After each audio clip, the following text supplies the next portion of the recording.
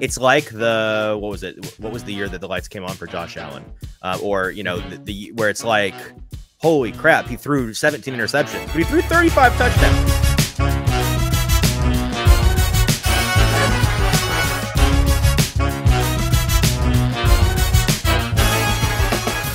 Welcome into the Hot Read podcast for Wednesday, July the 11th. I'm your host, Easton Freeze, director of published content here at BroadwaySportsMedia.com. We're also brought to you by the 440 Podcast Network.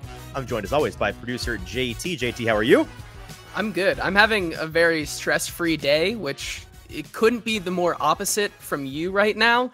Over the last 24 hours, like the difference between us on this show coming into today's show, which I guess we'll fill in Danny because he's hi Danny, you're here. Hello. I've talked to him about but we're gonna talk about this. But like we are having just totally different lifestyles right now. Yeah, we'll get into all of that. We're joined by Danny Kelly of the Ringer Fantasy Football Show, amongst other Ringer things. Danny, it's good to have you back. Third time here on the Hot Read podcast. How are you, my friend? I'm doing excellent. Getting ready to be geared up for this season already, which is kind of crazy. But yeah, looking forward to it already. It's fun. It is fun. It's a fun time of year. We're not, you're not to the point of the pre-off season where you're burnt out. There's nothing worse than when you get to like August 23rd and it's like, can we just play some games? Yeah, it's but we're not there yet. We're excited about the training camp part still. So we're going to be talking about that, and it's all fantasy all the time today on the show because you're the fantasy guy, Danny, and we're just looking for excuses to have you on the show because we like talking to you. So we're like, let's just talk about the thing he talks about. I appreciate it. Things are crazy. It was almost just you and JT today, Danny, because my wife and I almost went to the hospital last night because she's having a baby, and like that. Yeah, I was gonna ask. Do you have like a false alarm type of? I might leave the show in the middle of the show today. Like I don't know. All of my plans are on hold. I don't know what I'm doing. Could be very maybe might be here any second. So yeah, just keep your eye on the phone. And I totally understand.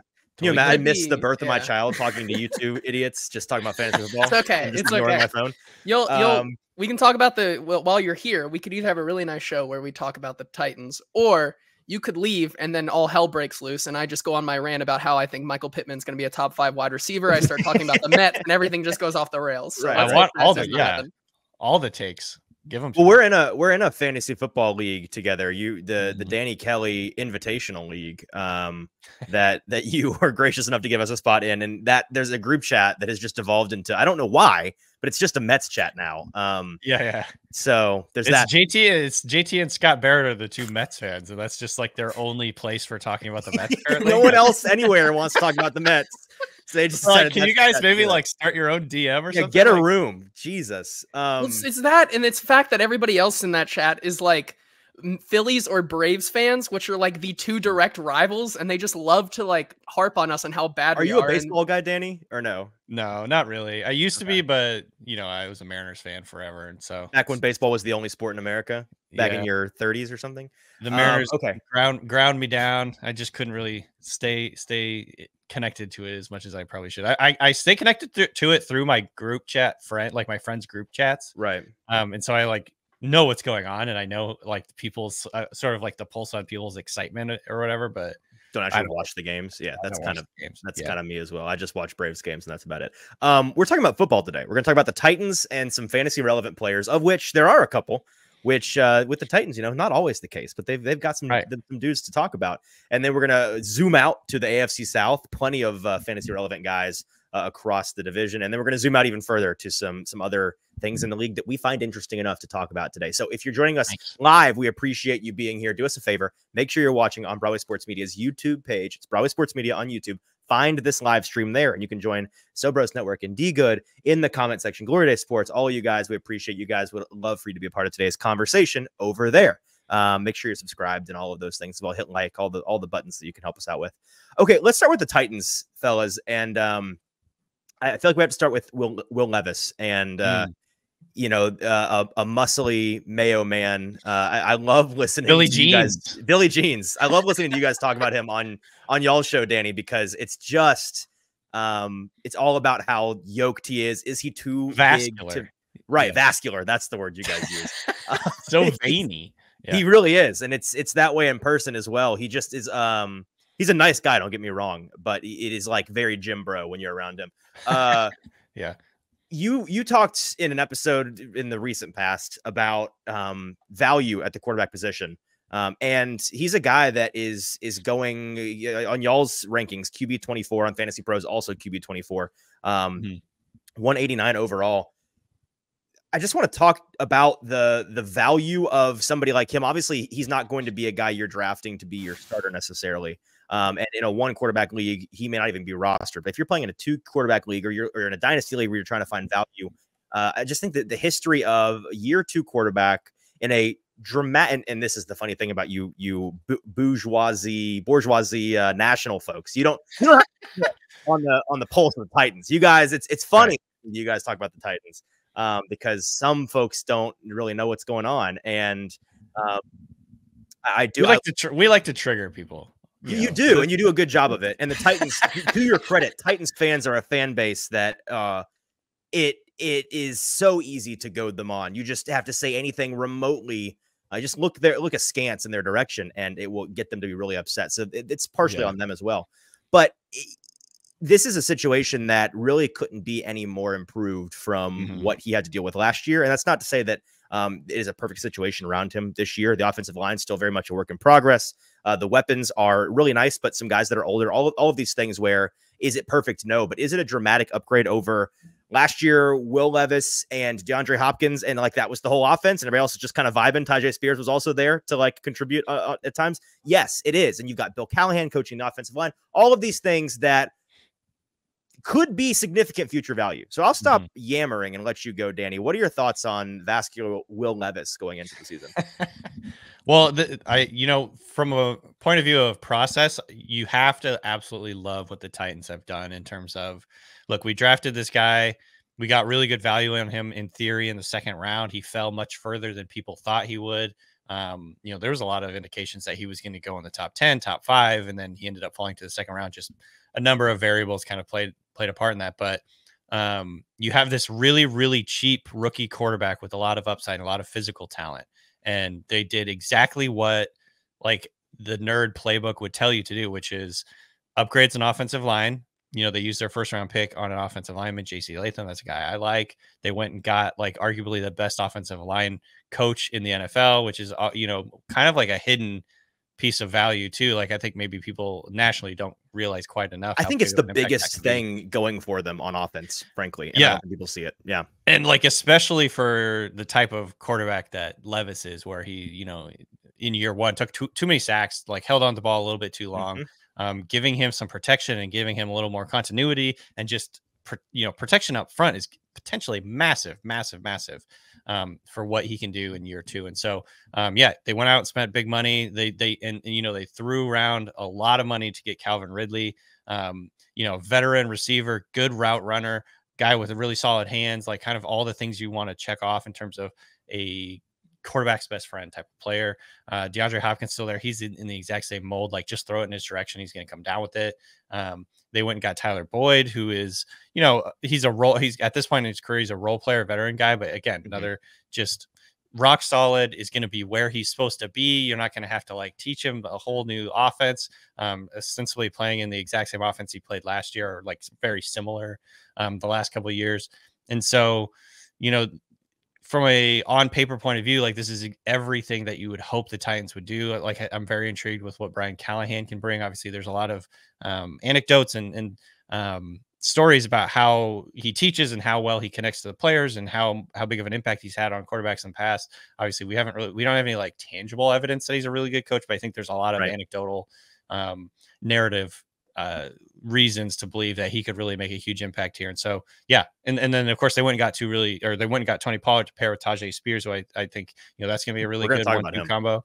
And so, there's a world in which Will Levis has a massive breakout this year, breakout. Sorry, the post-COVID era. Don't want to say that. Affects everyone else. Yeah. Massive outbreak in like vascular. Everyone's going to be really veiny.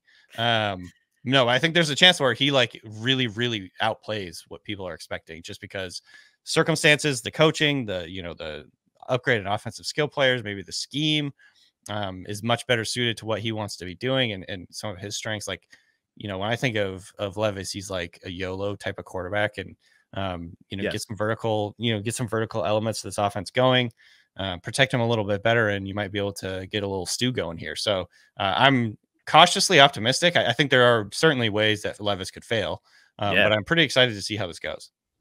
The critique that I hear most often that rubs me the wrong way, and again, there are many valid critiques of you know, this team and reasons why they like there's a ceiling on the season.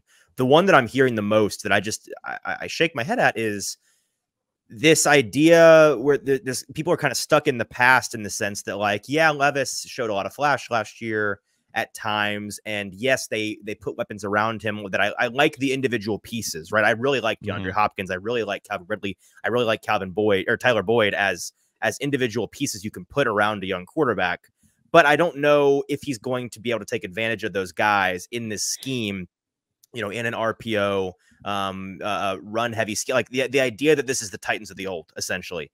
And I think when you look at Brian Callahan's resume coming in, you look at what he did in Cincinnati, I think the most interesting thing about last year, frankly, was the weeks that they had Jake Browning in the lineup, where you could have reasonably expected the Bengals to change the identity of that offense significantly, really pare it back, really play conservatively, you know, a lot of one read stuff, a lot of RPO, a lot of running the ball, pounding Joe Mixon. They didn't do that, right? Weeks 12 through 18, Jake Browning was averaging 19 and change points per game, 266 yards per game, 11 touchdowns, 7 interceptions. And this is Jake Browning we're talking about, who, you know, is not Will Levis. For all of the failings of Will Levis and criticism, skepticism there, I think anybody could agree that there's more talent in a little Will Levis than in a Jake Browning. So right. I think that's the biggest thing that I am looking forward to seeing people have to kind of eat their words on.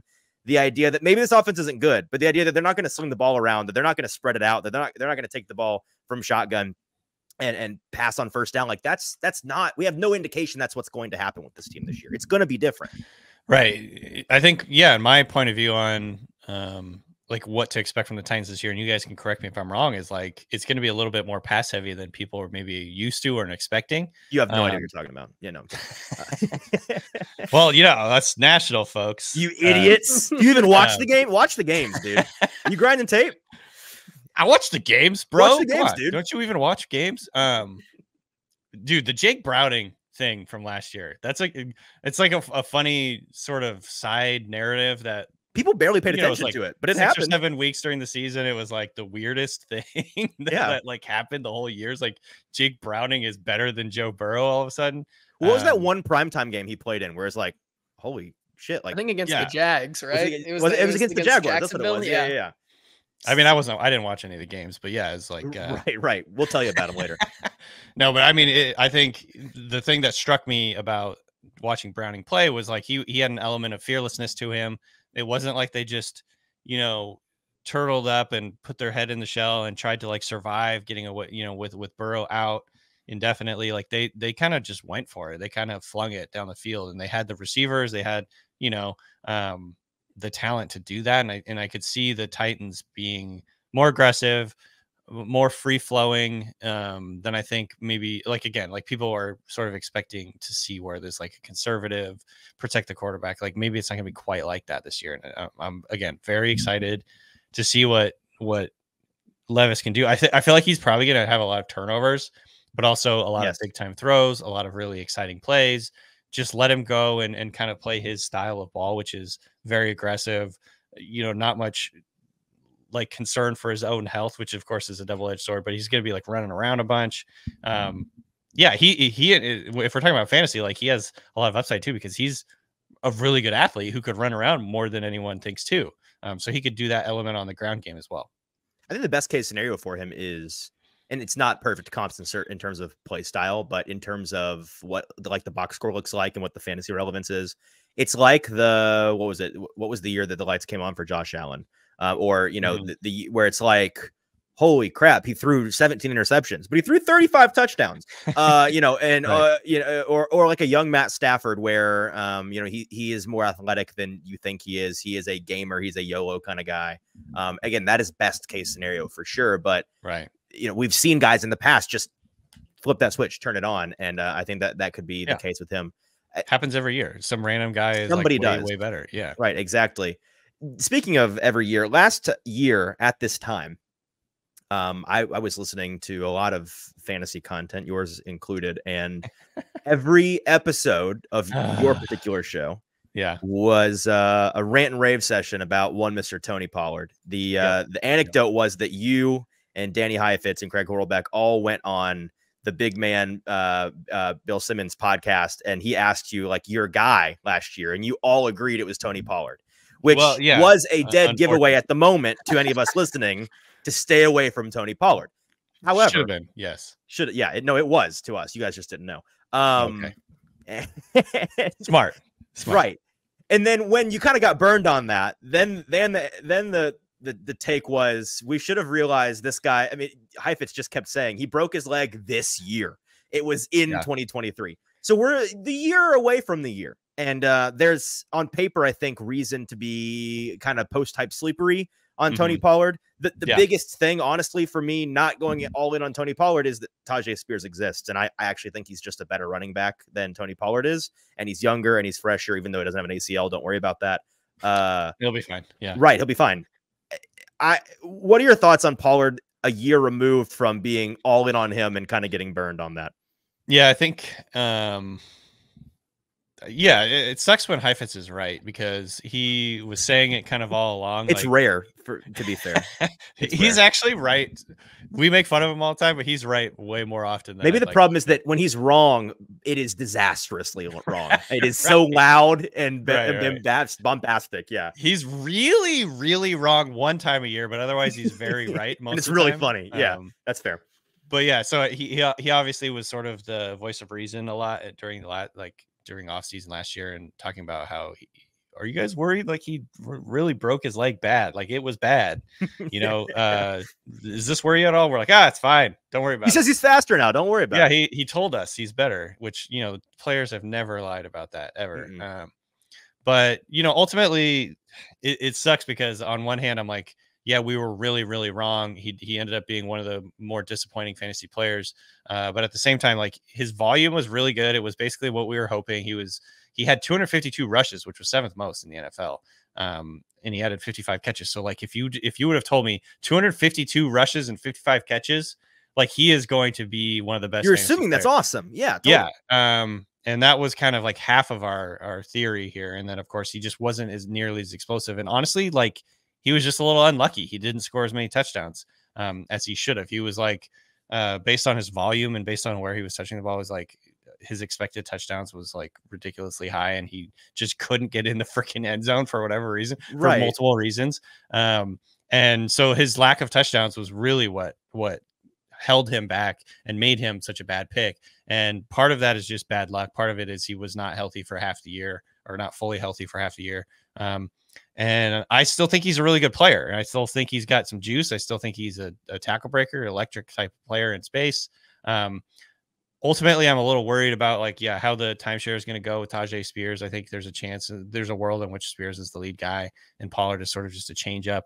Maybe they ride the hot hand. I don't know exactly how it's all going to play out. And that makes Pollard a risky pick. But they also gave him quite a bit of money. Again, this is a player who 2 years ago, as of 2 years ago, was one of the most electric, elusive running backs in the NFL. Now he's in theory healthy, closer to what he was, when he was with the Cowboys. And I think you can build a case that he's going to have a huge a breakout season, a bounce back season from what he did a couple of years ago. And so I don't know. I'm not going to get excited about him and talk him up just because I was burned so bad last season. But, he's still a guy that I really like. I think he's talented, has the juice. And, again, if this offense is a lot better than we think it's going to be, or a lot of people think it's going to be, then he could be a pretty good value where he's going. I think he's like RB 24, 25, something like that. He's 22 for you guys. Yeah. Yeah. And so, he's not expensive. And I think his upside is definitely worth a flyer. You say definitely. I was going to say he's a post hype sleeper for sure. Like if there is anyone this year, and especially where you're getting him right now, it kind of also helps that he is kind of moving back into that mold of not being the number one guy in having to be it all the time, because even if you look past what the Cowboys had last year, Rico Dowdle and Deuce Vaughn, it's like they put them into that Tony Pollard role, and it never really worked out. So to the point where Tony Pollard just had to play jack of all trades last year for them, and that, along with the inefficiencies of that Cowboys offense at times, especially in the run game, kind of just led to him not being able to be that top 5 running back that we saw the year prior. Now that he's kind of back in this sort of role where, you know, the running backs coaches have been saying this entire offseason that both of them are going to get touches. It feels it's so annoying too. We ask him like, who's the guy? And they're like, yep. The answer is yes. It's like, is it yes, Tony or is it Tajay? Those are our 2 running backs. Correct. Those are the guys. Those are the guys. And Julius Chestnut, Dylan Johnson, they all are running backs who can get touches, and that's what we like here. And we're like, great, thank you. But I think that with Tony Pollard coming back into a little bit more of given a specific role in this offense, I think that allows him to probably be better suited for this role. So are we going to see Tony Pollard back in the top 5 running back conversation in fantasy ever again? I don't think so, but at the value you're getting him as an outside top 20 running back, I don't see a world where he's going to fall off the face of the earth. I think he can be a pretty solid running back 2 for you, like in the 5th to 7th round of a draft. Yeah. That's how I see him too. I mean, again, it's going to come down to like how efficient he is. He's going to be able to score some touchdowns. But if he turns anything remotely back into like what he looked like prior to breaking his leg, I mean, he doesn't need a ton of touches. He just needs to be electric and explosive and score a few touchdowns and be a featured player in the passing game, and he'll be very fantasy relevant. Yes, my wife texted me, gave me a heart attack. Oh no, it's fine. It's like about groceries. It has nothing to do with it's just jump scaring me. Don't do that. Danny, he had that moment though, and like I know you come on a show that's like team specific, and especially as a national guy, I'm sure you're like, let's do all the positive things. No one wants to hear me come and shit on their team. I'm not crazy about, from a fantasy perspective, I'm not crazy about Pollard and where he is, frankly, and I think there is potential for there to be some post-type sleepery business going on here. But you guys on your show, and I'm realizing this entire show is turning into like a meta commentary on your show, and people that don't watch your show are like, what's going on right now? There's some background. You guys have a bit, the Mark Andrews moment that guys have, right? And there was a moment a couple of years ago that Mark Andrews on the Ravens had a ball thrown directly into both of his hands in the end zone, and he volleyball set it into the stands and like didn't catch the ball. And it just gave you the ick. You're like, I don't want to draft this guy anymore because he had that thing. I can't get it out of my head. Tony Pollard had that last year, and I was sitting on my couch watching it. And for folks that I don't even remember who they're playing, but they're on the goal line, and it is a run to the left side. It's like a toss play, I want to say. Right. They're playing the Dolphins, I believe. Okay. So somebody sent me the picture, and there's like, he's got an angle to probably like 40% of the end zone, just wide open, just end zone, clear end zone. Yeah, we're scoring on that. And there's one defender. Me and JT are scoring that touchdown.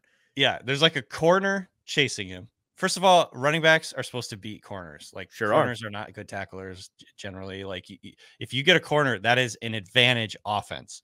And I'm not 100% sure it was a corner, but it was a defensive back chasing him. He's got wide open area, one guy to beat, and he gets tackled on 1 yard line. It was like the most frustrating play.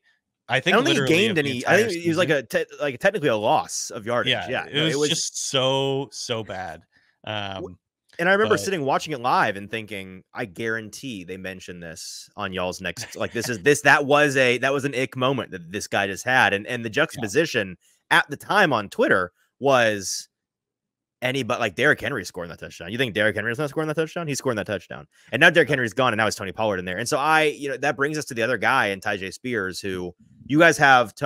I'm not going to sit here and purport to be better at fantasy than you are. One, because it's what you do full time, and two, because JT can attest to the fact that as good a sports bettor I am just as bad a fantasy player. I really am not. I am no good at it. You're only allowed to be good at one of those. Yeah, exactly. And I choose the one that I make money in, I guess. So there's that. But then I just look dumb to my friends. You got. I'm going to tell you're wrong on this though. You guys have Tony Pollard as running back 22, and you have Tajay Spears as running back 39. Right. You got him backwards, my friend. I have strong conviction that, and it may not be exactly backwards. Tajay up at 22, probably a little bit rich. Tony they probably Tony just Allen need to down be at closer 39. together. They do, and right now but that reflects how they're being drafted. I mean, like in the couple of fantasy drafts I've already done, you've got Tony Pollard going much earlier than Tyjae Spears, and it's usually me taking Tyjae Spears later. Like, you idiots, you don't know what's about to hit you. That I will be floored if Tony Pollard is significantly better in real life and in fantasy than Tyjae Spears this year. Again, because I just think Tyjae's a better back than he is. Yeah, I think this is one of those situations where, as we get closer to the season and we try and like figure out how the usage is going to work, and then maybe there'll be like more discussion from the coaches or whatever. Maybe there's some indication based on how they play them in preseason games. True. And you start to see the ADPs move for both of the guys. And I think there could be pretty massive ADP movement for both of these players over the next couple of months. But I think it's like just for now, it feels like Pollard is going to be the starter because he got paid so much money. And that's maybe very wrong. Like that could just end up being flat wrong. And that's why, to be totally honest, like it's way better value to just take Spears right now. When there's uncertainty in the backfield in terms of like what kind of rotation you're going to be, like a lot of times you're just better off taking the cheaper player. Right. Yeah, I mean, I don't even necessarily like disagree with you. Like, again, I could see a world in which Pollard is just an afterthought in this offense and Tyjae Spears takes over, and Pollard's going to look like an awful pick. But I think right now it's just kind of like following the money and following the experience and the track record. Yeah. But yeah, I mean, I don't have strong conviction that Pollard is like for sure going to be better than Spears. I think that's just kind of like where we landed based on some of the tea leaves. But I'm willing to be moved on that for sure.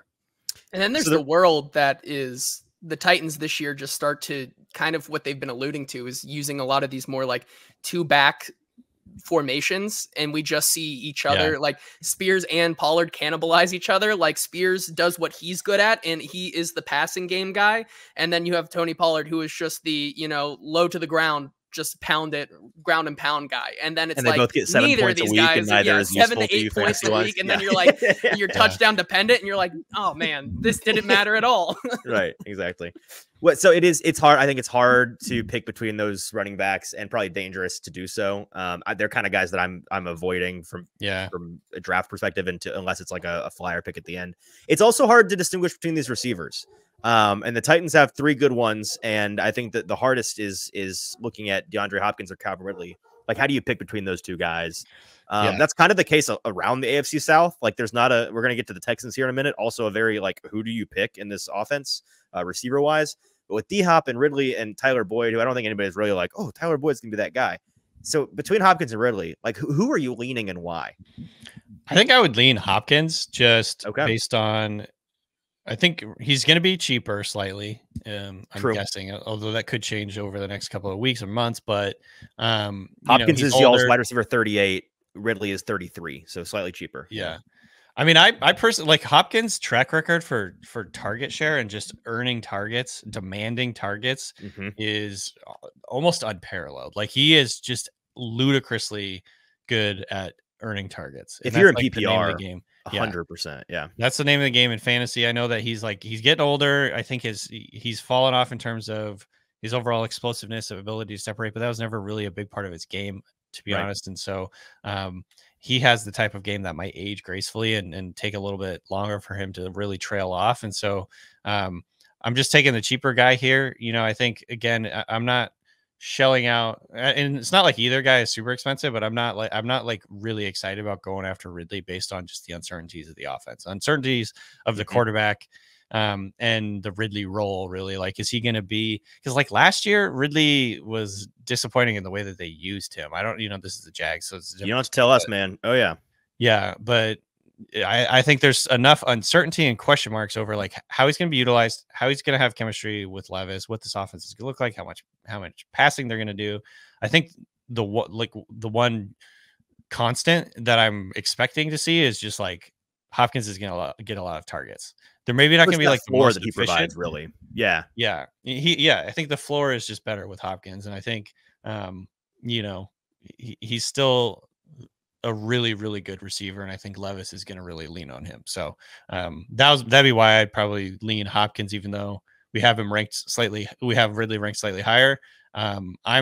This is another situation where I'm just going with a cheaper guy probably because I think there's just enough question marks around these two that I'd rather just wait a little bit and get Hopkins a little later. As you talk about this team, I can see the wheels turning in your head, and you even explicitly mentioned it there, where it's hard with how much, like, we don't know the head coach, we don't know the quarterback, like, we just don't know. It's all projection.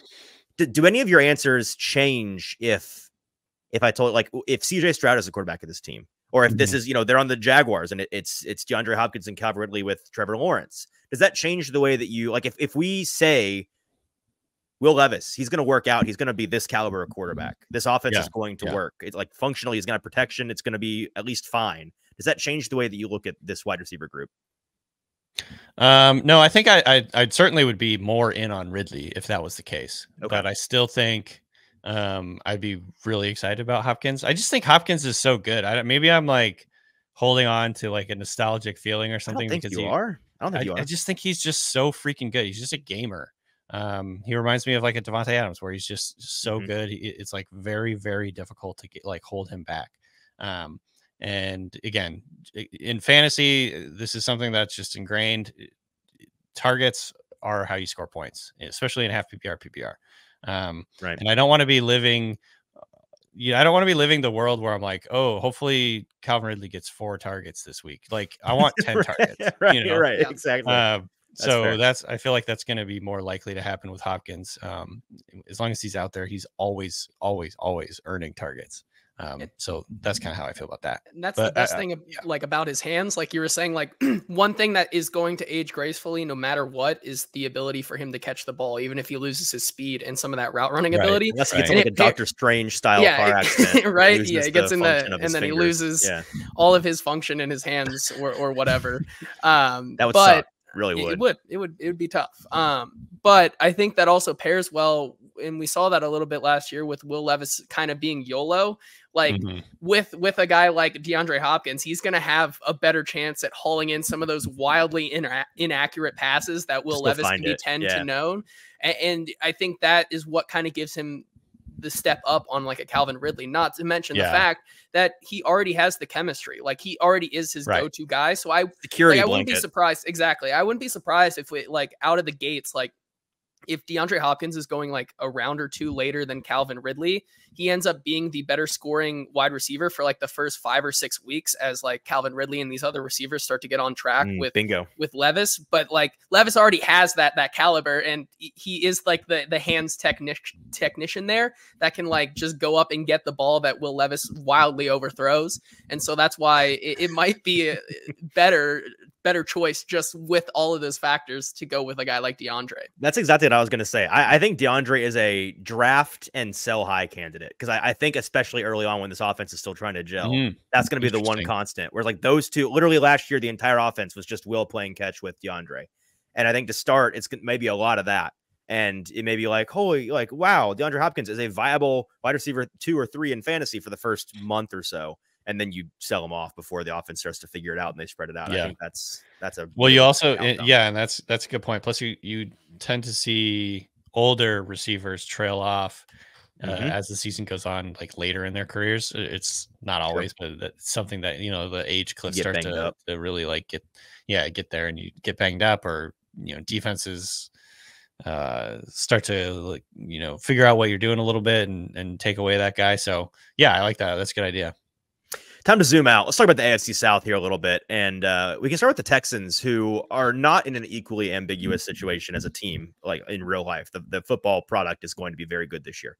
But fantasy-wise, I feel like they're just as ambiguous because their wide receiver room gives me just as much pause. I don't know who to pick out of these guys. They go and they get Stephon Diggs, which I believe you guys referred to as just annoying on the show the other day. From a fantasy, why did they have to trade for this guy? Just makes everything harder for us, jerks. And it makes it so much harder because you've got Nico Collins, who seemed ascendant coming off of last year, and before that trade for Diggs, like I'm secretly putting him very, very, very high on my list, especially in dynasty leagues of guys that I want to go get and maybe overdraft a little bit. Now, man, I don't know, because we saw what Diggs did at the end of last year. there's a lot of talk about uncertainty. Is the dude washed? Was that system with Joe Brady? Like, what was that? I don't know. What do you make of what the end of last year was for Diggs? I don't know, honestly. Okay, cool. Same.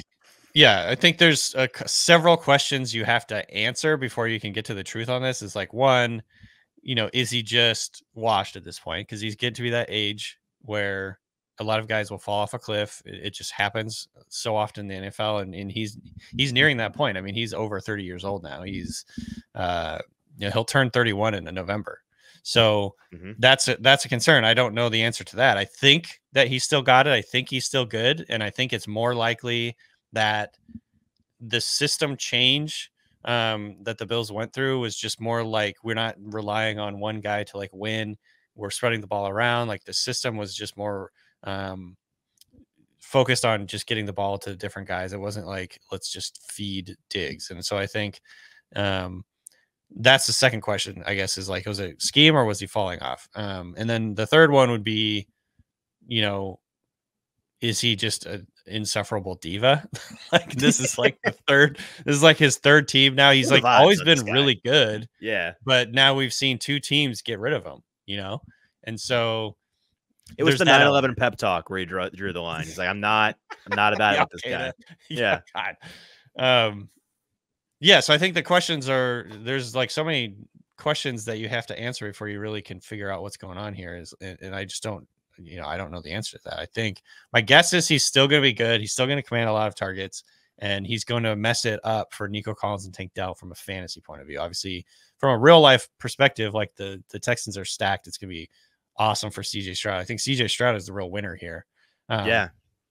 But I think, they're also expensive. Nico Collins, Stephon Diggs, and Tank Dell, all top 25 receivers, I think, in ADP. And they're not going to finish that way. Somebody's not going to be there. Yeah, there's some some other shoe has to drop or whatever. What's the expression? But it was close enough. What is it? The other shoe drops. I think that's what it is. Yeah. What is that? The other shoe's going to drop. Don't ask me. I'm not the saying guy. We did an entire 15-minute bit about how JT doesn't know anything about idioms. I don't know anything. I'm apparently famous for like messing up like mixed idioms or mixed whatever. Metaphors and stuff. Yeah.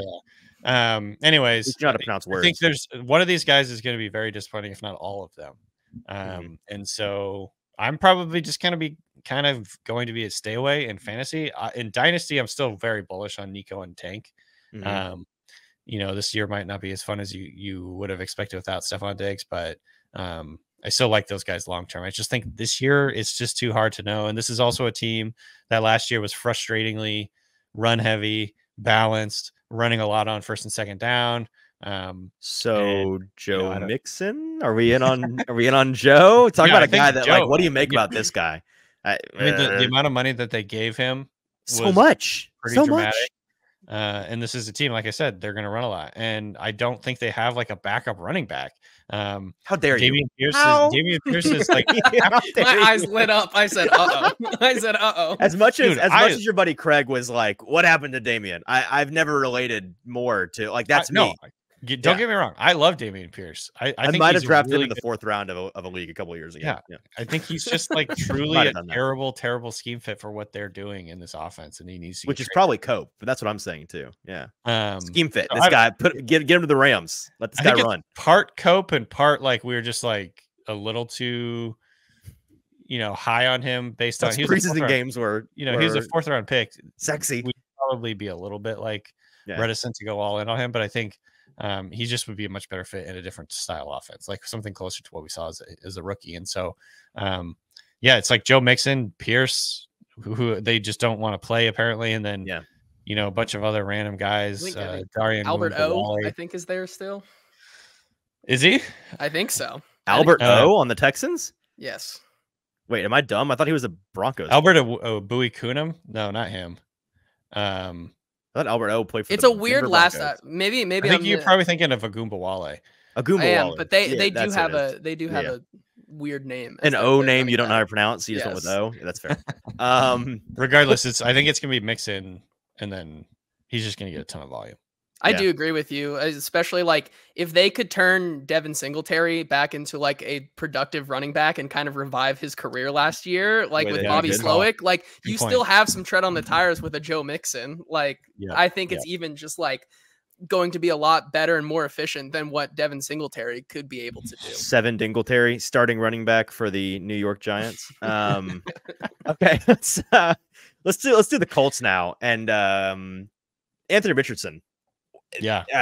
What's not to love? Loved him coming out. Was my quarterback one at the end of that draft process. Heartbreaking that he had to go to the Colts, and the hype is very loud. You're seeing him atop a lot of lists, near the top of a lot of lists. It's talk about a projection. I mean, the guy's played 15 minutes in the league, but the upside is just so tantalizing. And I get it. I do. Are we losing our minds a little bit? Like I think the risk involved here is bigger than people are letting on. Oh, he's definitely risky. I mean, I think relative to most quarterbacks, I'd say, especially because he hasn't proven he does not have a long track record as a passer, and throw in the fact that he's been hurt like, I don't know, 3 out of the 4 games. Which one are you more worried about? Are you more worried he might just not be good at football, or that he'll break again? Because I'm more worried about the injury situation. Yeah, same. You know what I mean? Like I'm pretty confident he can play ball, and at least fantasy wise, he's going to produce. Yeah, same. You know, especially from a fantasy point of view, because he's just such an electric runner. Like he might legitimately be the best athlete to play quarterback of all time ever. And so, yeah, there's a lot of projection here. It's a little bit risky, or a lot risky, because I think there's a chance he could get hurt again. You know, there's a chance he could regress, even from the small sample we saw. Like, you know, because I think people are really excited mostly because he's really natural in the pocket. He moves around. He goes through his progressions. He gets rid of the football. He doesn't take a ton of sacks. I think he's obviously a really good scrambler. What Shane Steichen was doing. There it is. What Steichen did, man. Run game was so cool. Like, I just have one play in mind, but like there was a lot of different things they did, but like one play in mind where they had all the motion go to the left, and then he did like a naked boot out to the right, scored a touchdown on that. It was just like, man, the sky is truly the freaking limit with this guy. It's like Jalen Hurts plus as a fantasy, quarterback. And so obviously I think he's just worth the risk. I think that you have to take that risk. He could be a league winner. It reminds me of like early career Lamar. Where, he could legitimately break fantasy football, but also he could break his shoulder and then not play.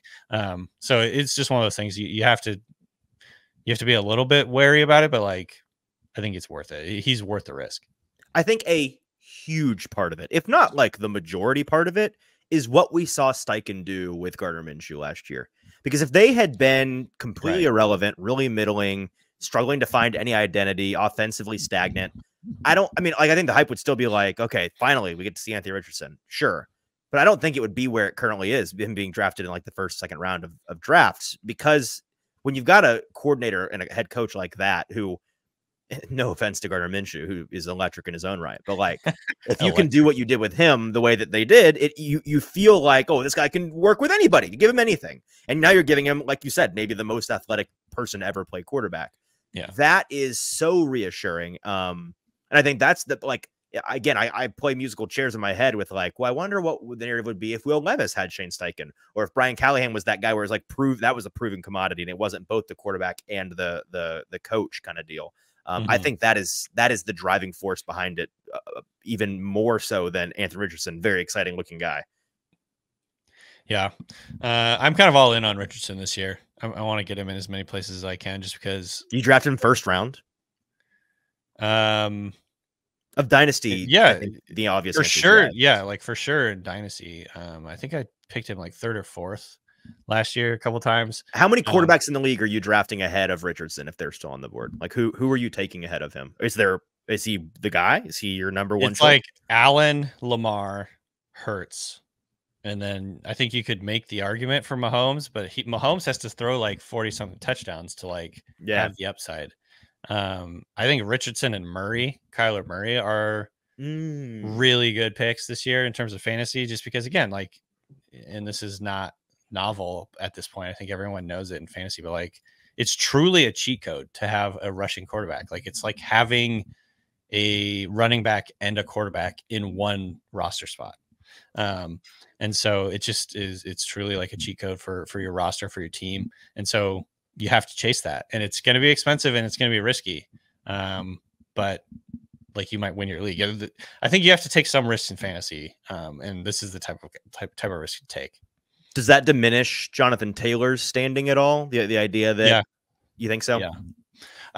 Yeah. Taylor is a hard one because very another guy you're not sure he's going to play. I mean, he's like an extremely explosive, big play guy, but in this offense, it's like, is Richardson going to steal a lot of his thunder, steal a lot of his rushes, steal a lot of his touchdowns? Most importantly, I think they'll probably play it safe with Richardson around the goal line just because of how it went last year. I think he got hurt on a sneak, and then he got hurt running into the end zone, I believe, like getting the corner, and then basically fell on his back and hurt his head, hit his head on the turf.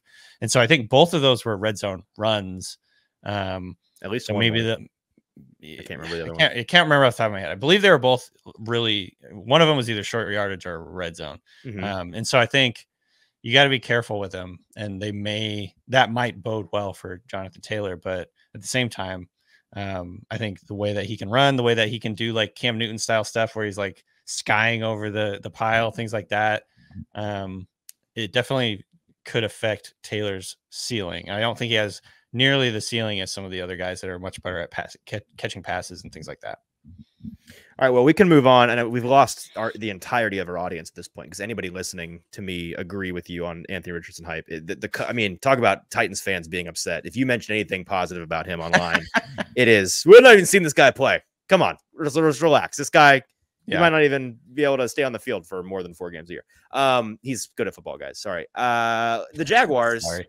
I only have one thing written down here, and it's what do they do with this team? Like, who do you draft any, like, they got Trevor Lawrence, they got a rookie receiver. What do we do with you? Do any of these guys appeal to you, or are you just kind of like, I don't know? I think ETN is still a good pick. Okay. I like Evan Ingram.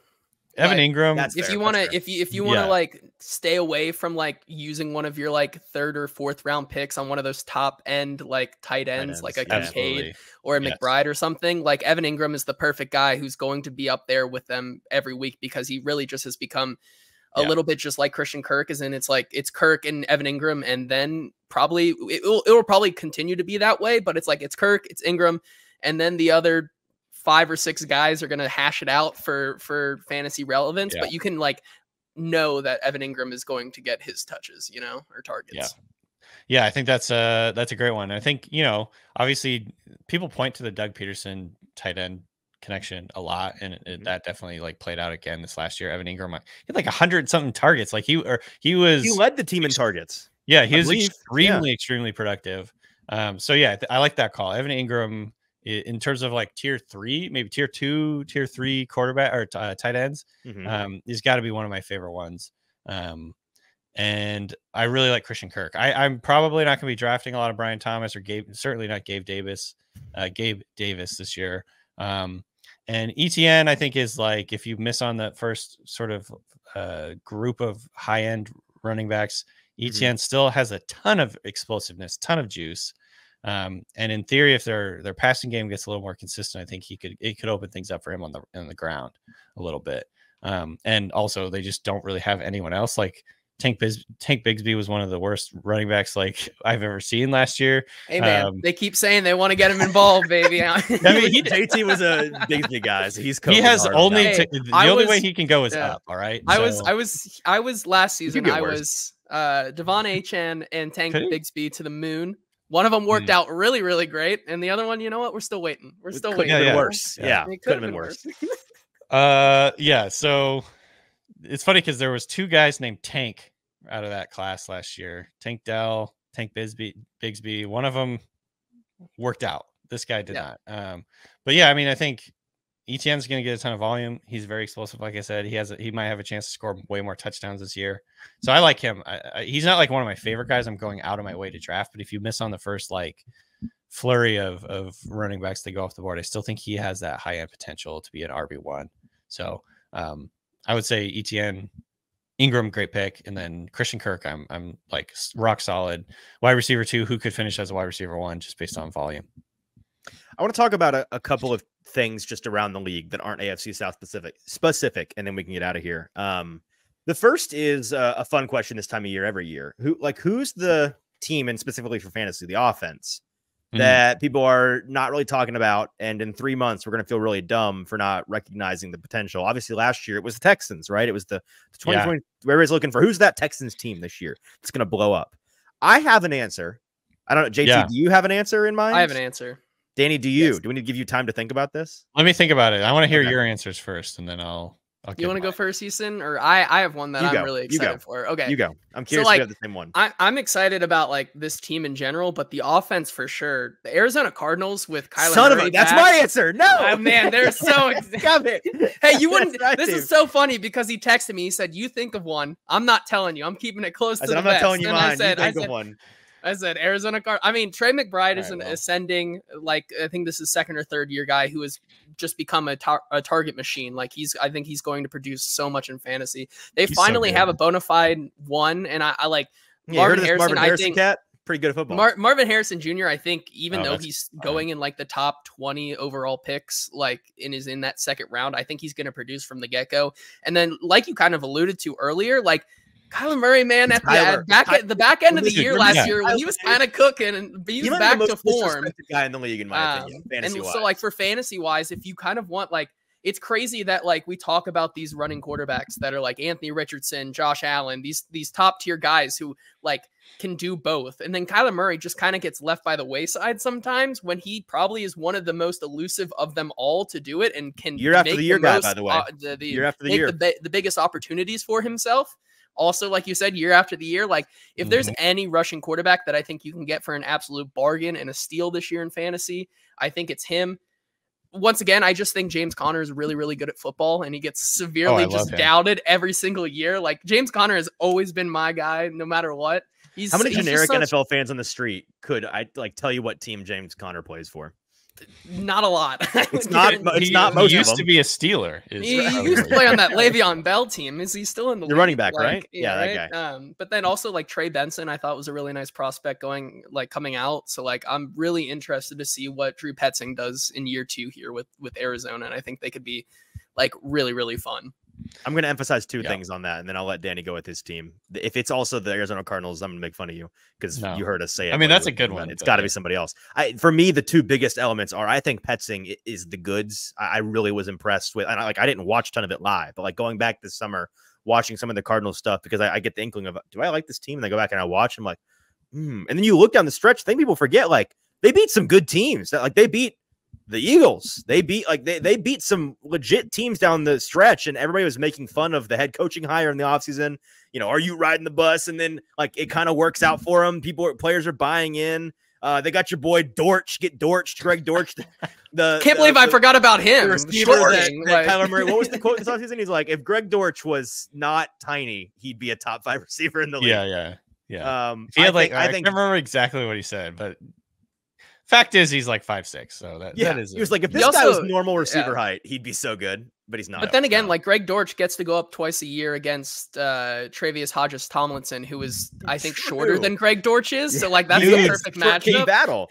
Dortch mossed him. Yes, last he did. Year. He did. Really? It was the shortest jump ball situation in NFL history, I think. That's amazing.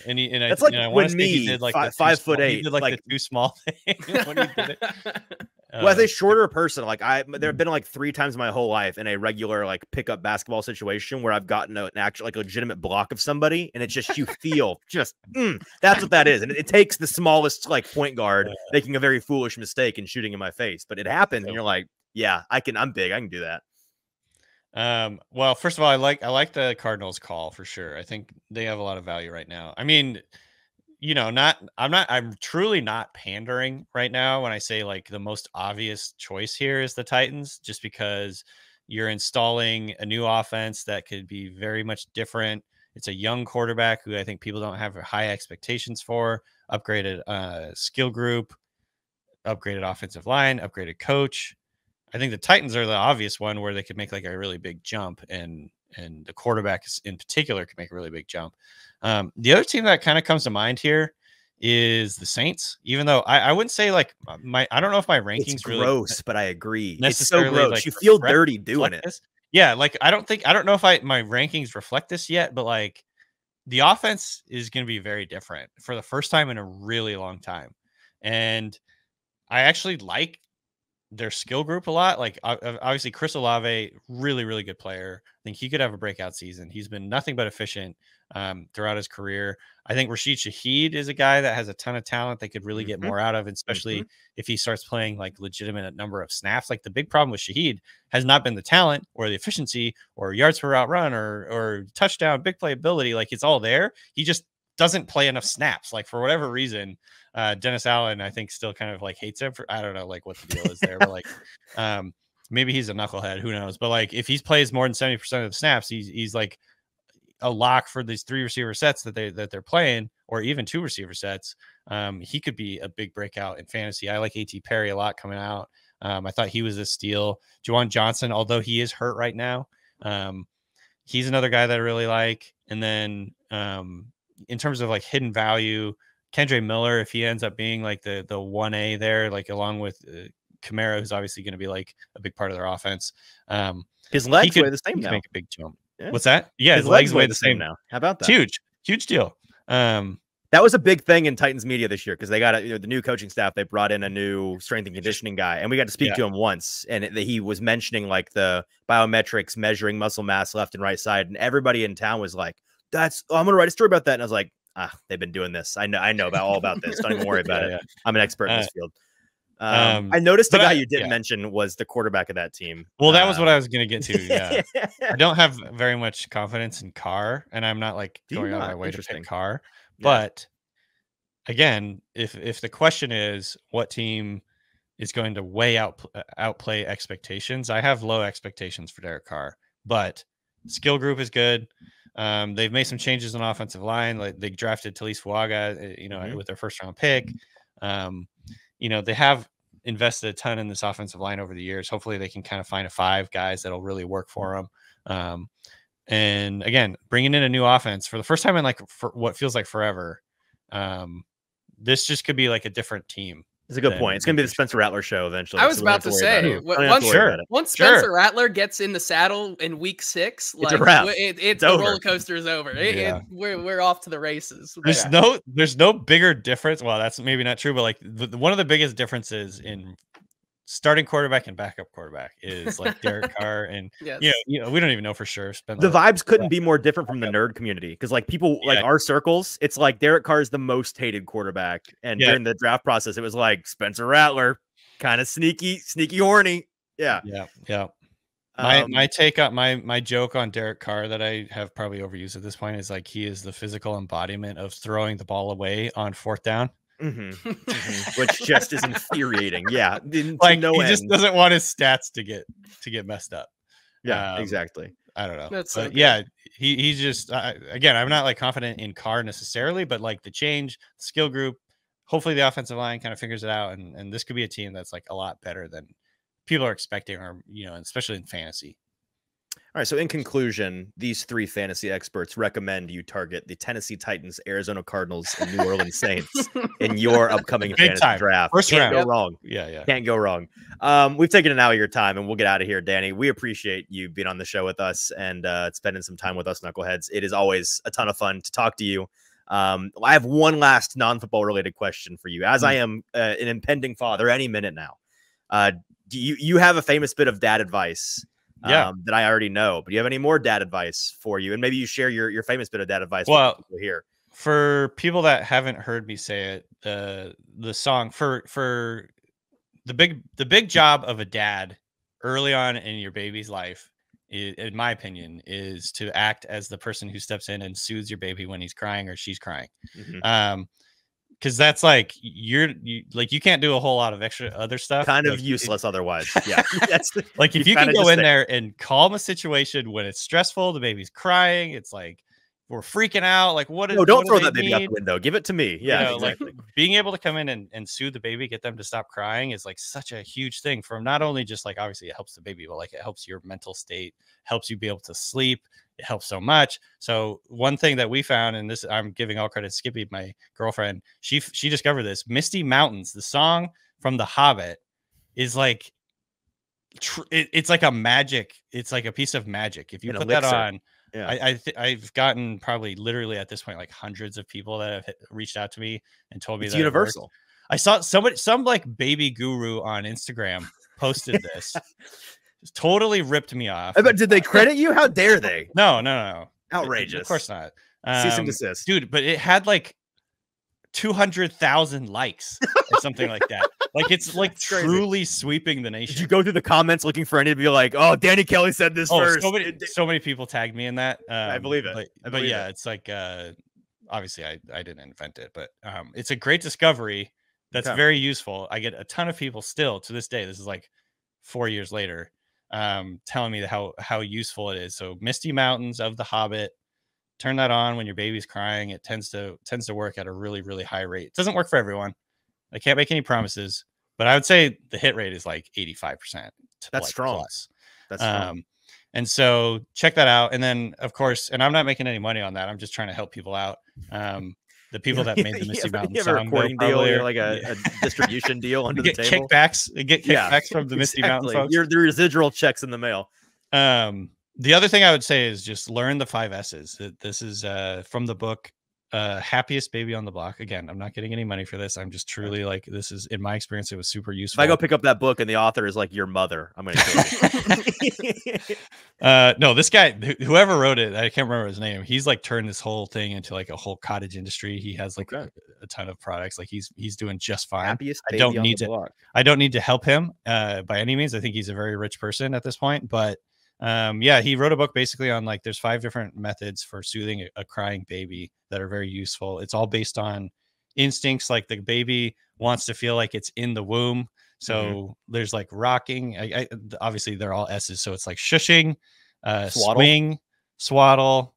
I can't remember. There's 2 others. You once told me you became a swaddle expert. Oh, yeah, I was like the most competitive swaddler you could imagine. Calvin, my son, swaddling. Dude, it would piss me off. He was so good at getting out of his swaddle. I couldn't tie that thing tight enough. He would just get out to every single one. Just duct tape. Just wrap in duct tape. Believe me, I had that thought. I don't think that's safe. I don't think that's something they would recommend. Yeah, I think if CPS came to your door, they'd have questions. Probably. Probably a couple. But yeah, man. Look that up. At the very least, just Google the 5 S's for soothing a crying baby. Because those are super important. It's like the one thing you can do to really, really help. All right. Well, I'm ready. I sent you a picture yesterday. I got my Dad Force 1s on right now. You have them on right now? Oh, yeah. Are they on? Oh, yeah. Oh, boy. Oh, boy. Oh, God. Oh, there they are. He's ready. He's ready at a moment's notice. The car is already packed. He's got them tied. He's got them locked. Well, my best friend texted me. He's like, check your front door. And I'm like, are you at my front door? He doesn't live here. And no, it was these shoes. Yeah, they're awful. I hate them, but I have to wear them. So you have to embrace dad life. I'm loving it. You're already embracing it. You're halfway there. Okay. All right. Well, that's going to be it for today, Danny. Thank you for showing up, guys. If we have not, this entire show has been an advertisement for the Ringer Fantasy Football Show. It's awesome. It's very funny. Even if you hate fantasy football, you will enjoy it. It is a must listen podcast, and I don't have much time to listen to a lot of podcasts these days, but I make time for Danny and Danny and Craig. You guys are great, so we appreciate it, man. Thank you. Appreciate that. Check it out. Also, live shows, by the way, right? Yeah, we got a live show coming up in LA. We got another live show coming up in Seattle. If you guys are in any of those areas. The Crocodile? Is that the name? I heard you. Yeah. Is this a club? Crocodile. What is the Crocodile? It's a really old school, just like venue that has been around forever. I've gone to like, I love it. Like a dozen shows there in my lifetime. Like it's big. It's a sort of a iconic Seattle thing. It did move recently, which is a bummer, but it's an institution. So right. It's very cool that we get to go play there. But yeah, check us out. And we got our rankings up at theringer.com. Yeah, check us out. The rankings must have if you're playing fantasy every year. Cheat sheet, and then you obviously draft based on that, and you know who to blame when the things don't work out. Right, and it's not your fault. Yeah. Mm-hmm.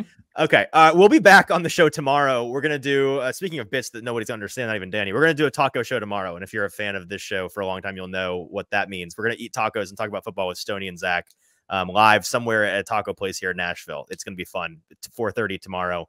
So tune in for that. If I'm not having a baby, I might not be there. We'll see. Again, I can't make Oh, plans. right.